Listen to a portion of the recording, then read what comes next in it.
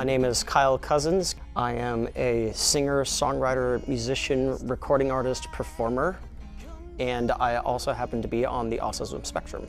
I've been really passionate about music from a very, very early age. I think pretty much like ever since I'd have to say like around elementary school, I think it became even more and more evident. I didn't necessarily have musical parents, but they listened to music a lot. I always, heard the radio a lot. I have two older siblings who are musical as well, one older brother, one older sister. So naturally, it kind of just gravitated towards me as well. I think when I was around like 8 or 9, it became more evident, more visible towards others, specifically towards my parents. Like they noticed that I had a real passion for singing, a real passion for music. They recognized very, very early on that that could be a possible career outlet for me. The possibility of me being a professional singer. So, started off kind of early, like in some, choirs, I did some musical performances for like, elementary school functions. And my parents, seem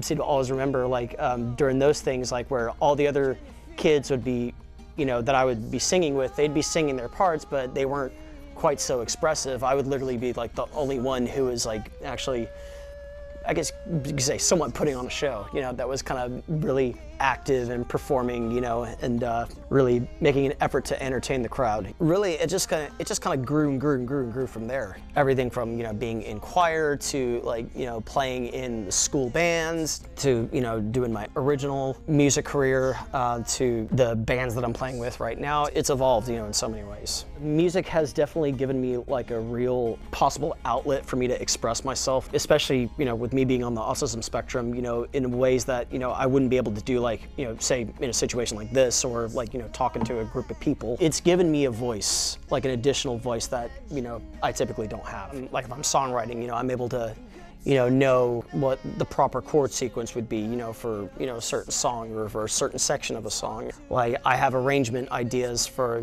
different musical parts. I've made a homemade, demos of songs where, basically I record like hundreds of different like, vocal tracks, for like, say like harmony parts. On the songwriting aspect, while a few of my songs definitely touch on like the autism side of me and my experience of being on the spectrum, but not always in an overtly direct way. I more allude to that. I mean, I write songs about like all kind of different things that kind of inspire me or that I feel, that passionate about.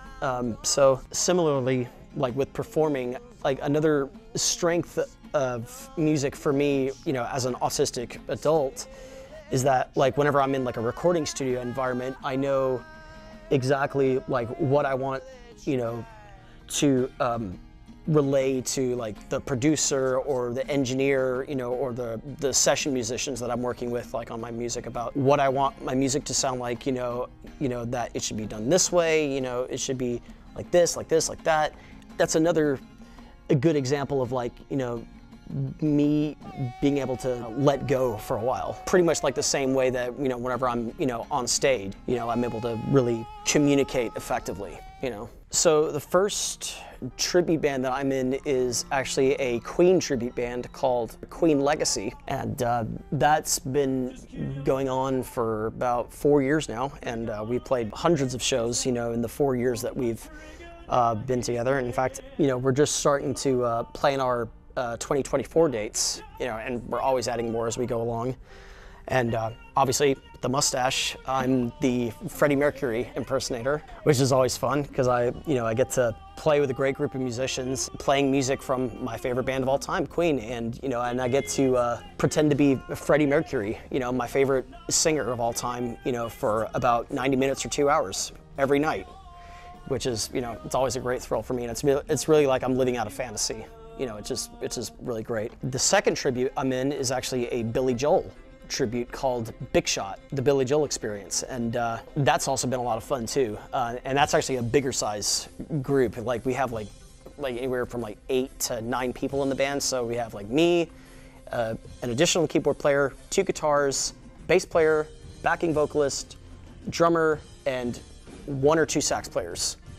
Because of course Billy Joel's music, saxophone is absolutely vital. That one actually kind of came about a little bit after Queen Legacy. I'd probably say about like 3 years after Queen Legacy. And we actually just, started our first few collection of shows with that tribute, and we're already planning 2024 shows, with that tribute as well. Probably not quite as busy as, with Queen Legacy, but this is basically like an additional thing for me on the side. But it's definitely been a lot of fun, and it's actually made me want to play piano more. I live to perform. I live for music. I mean, music is my absolute life. I mean, if I didn't have that in my life, I really don't know what I would do.